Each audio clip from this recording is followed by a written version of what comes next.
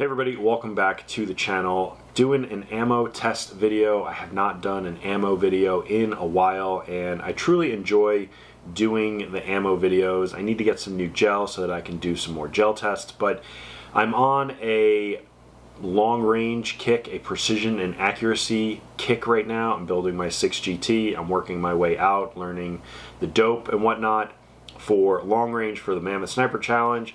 And I've got some results. I made a short about this. This was 6 shots with the 6GT at 100 yards. And if you take away that one round, that was a quarter MOA. And as it is right there, it's half MOA.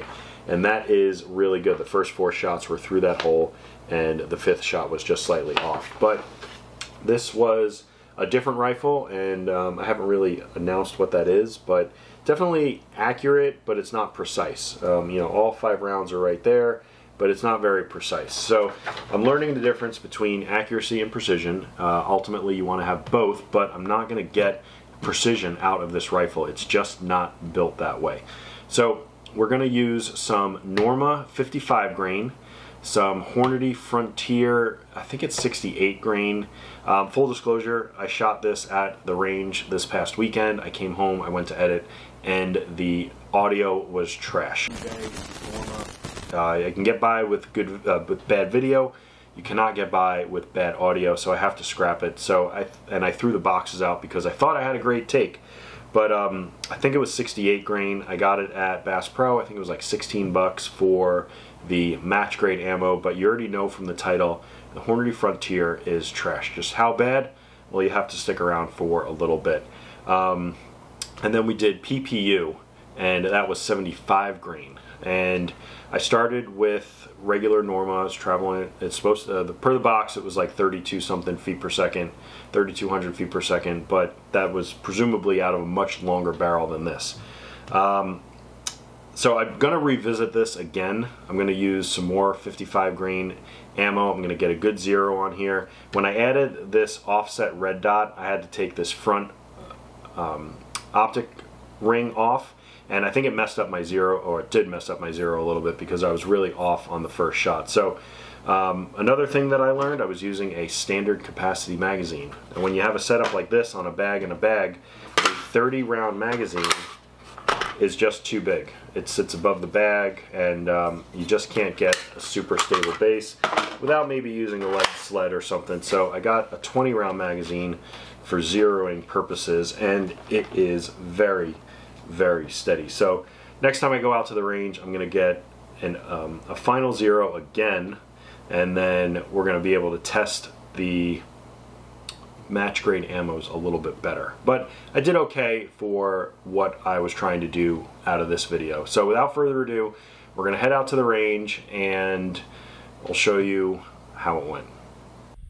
Well, there are the speeds of the Norma. I did have 20 rounds exactly. It says 32.41. My average speed was 28.56. Granted, this is only a 13.7 or 13.9 barrel, so definitely not a precision setup, but you can see the spread is about 130, 135 feet per second. So we'll go down, see what the results are. Little sneak peek. Not very good. First grouping was high and to the right. When I put the offset red dot on, I think it messed up my 0 just a tad. I mean, obviously it did mess up my 0 some, because this thing was dead nuts on when I first put it on. So I adjusted it a little bit.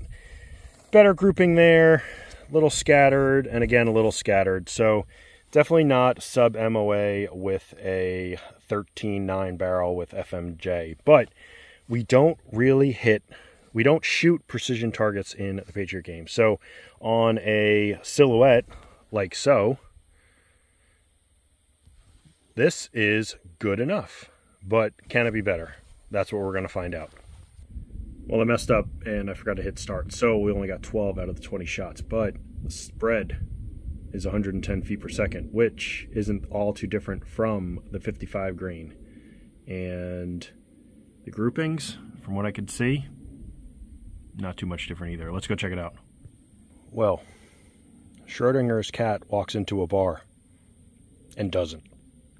So these were the fouler rounds, 1, 2, 3, 4, 5, and then 1, 2, 3, 4, 5, 1, 2, 3, 4, 5, 1, 2, 3, 4, 5. So, I mean, you can almost play connect the dots because there's no precision to that whatsoever. So, Hornady Frontier, I would never ever buy for the Patriot games.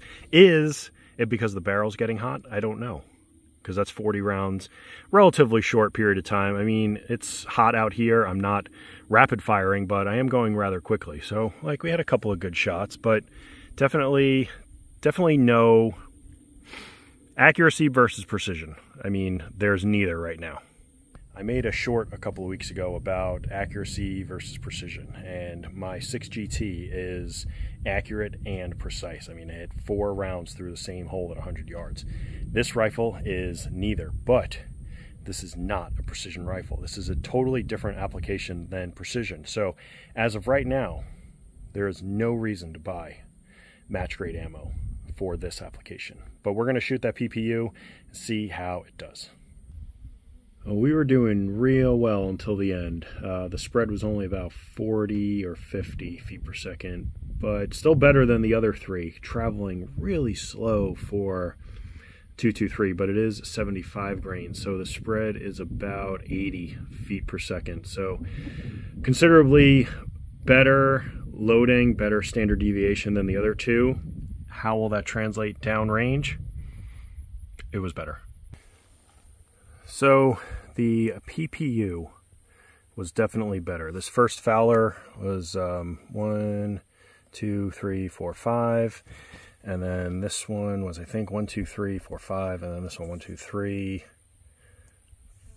4. I don't remember where that one was. But, like, that's a decent grouping. And that's a decent grouping. And then that's a decent grouping. So the PPU was surprisingly good. But again, those groupings are not bad either when you're aiming at those. Those groupings are bad when you're aiming at something that size. Again, not a precision rifle, not a precision setup, not a precision tournament or competition. But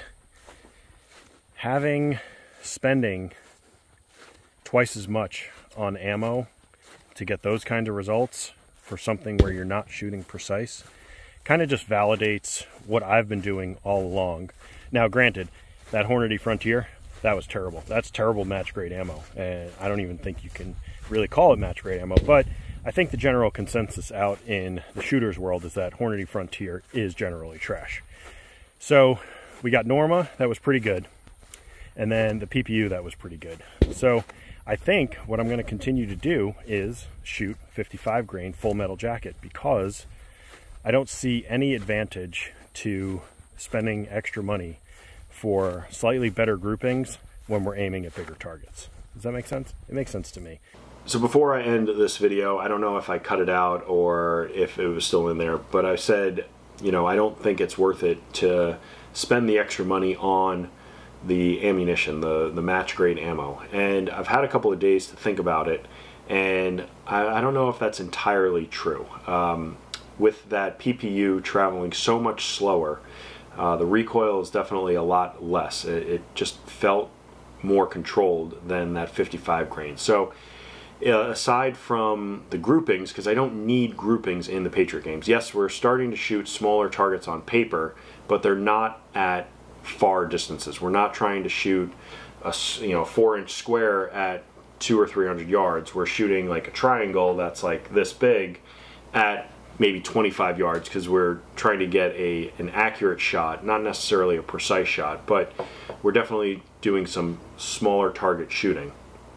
But having that decreased recoil will help with the follow-up shot. So I actually have this for the next video, and this is Hornady Black 75 grain boat tail hollow point, and it says it's traveling at 2790 feet per second, presumably, definitely out of a longer barrel than this. So will this be traveling at 2790? Probably not. This will probably be traveling in that 24 to 2500 feet per second range.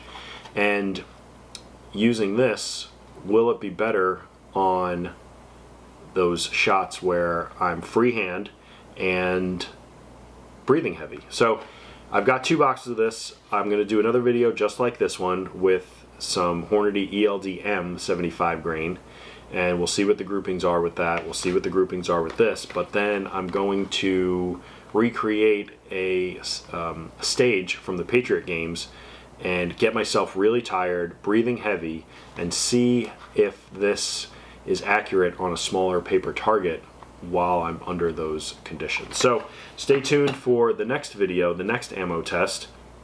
That's going to do it for this one. Like and subscribe. Leave a comment in the comment section below. We'll see you in the next video.